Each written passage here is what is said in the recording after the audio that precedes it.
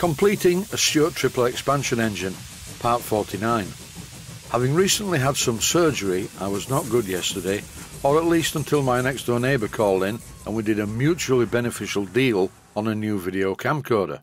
I will start with views of the new camera filmed using my Sony AX53, and then move on to using this Canon X400 in the workshop for today's video about the vacuum pump fitted to my Stuart triple expansion engine. This video clip shows the camera that I've just done the deal on with my next door neighbour. It is a Canon X400 camcorder. By the way, there is nothing at all wrong with the camera I currently use, which is a Sony AX53. It's just that this camera does have some additional useful features. This camcorder has a handle, which is very useful, but my main interest in this camera is this, a really good audio interface.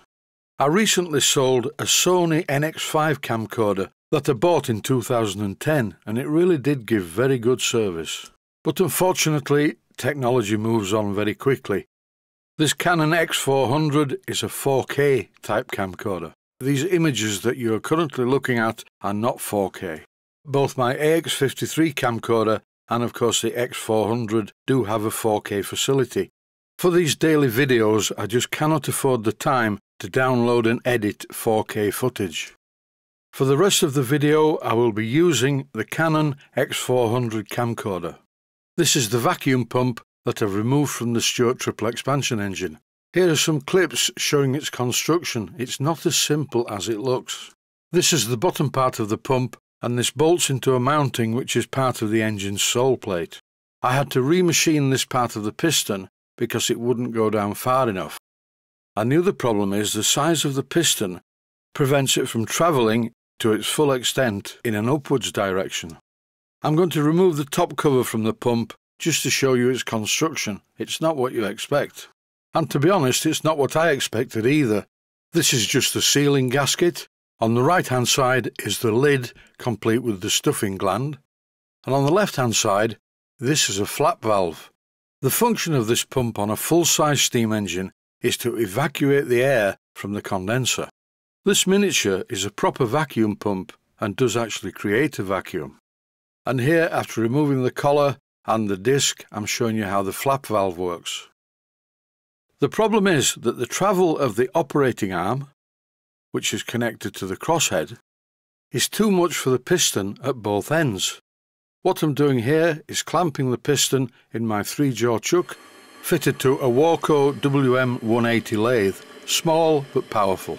I think today I will have a wander up to the main workshop and pick up some small lathe tools because I've got plenty of holders but only this one tool working. I didn't want to do much yesterday because the day before I was having a transperineal biopsy of my prostate gland, and for most of the day and most of the evening my toilet looked like a scene from Texas Chainsaw Massacre.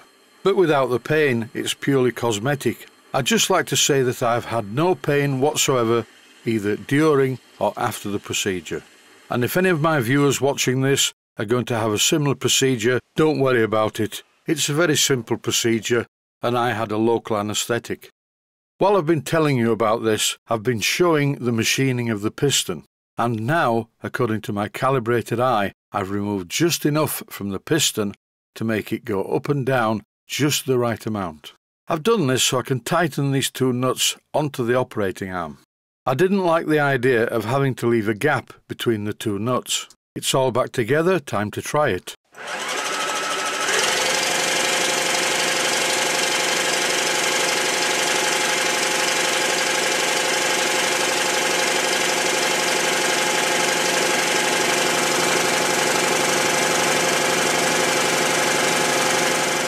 That's good, nothing's fallen off so far.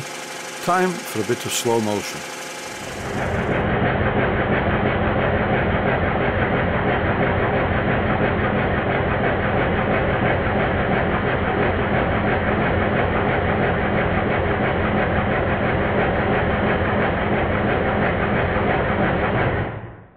I really hope the engine sounds as good as that when it's finished. The mechanism is getting freer all the time. Nothing on the engine is binding. It's very smooth.